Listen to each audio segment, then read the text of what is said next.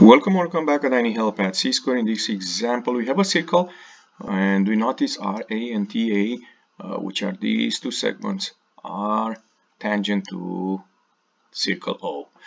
We need to find the measure of arc RT. We need to find out how many degrees measure that arc RT. And the first thing I would like you to take a look is this statement down here, this theorem. If we have a tangent to a circle, that tangent is perpendicular to the radius. So in other words, this OR is perpendicular on RA, or OT is perpendicular on TA. Why? Because these two segments are tangent to the circle O's. So that's my first statement I'm gonna write here. OR perpendicular on RA and OT is perpendicular on TA. And these two statements will tell me that the measure of angle R is 90 degrees and the measure of angle T is also 90 degrees. And now we can go in the quadrilateral ORAT.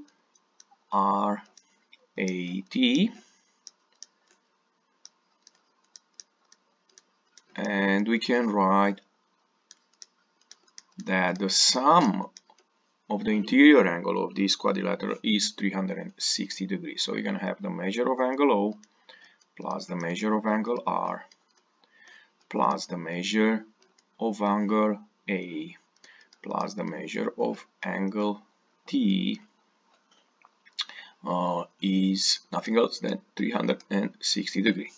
And measure of angle O is the one we need to find out. I'm going to call it X to make this problem more algebraically. Angle R is 90 degrees, angle A 40 degrees, and angle T is also 90 degrees, and that will be equals of 360. We just need to combine the three numbers here, 90 plus 90 plus 140.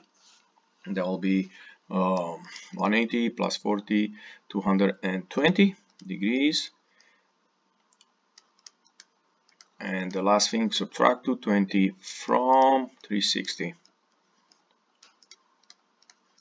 And we get an X of 140 degrees. So that X is nothing else than the measure of angle O.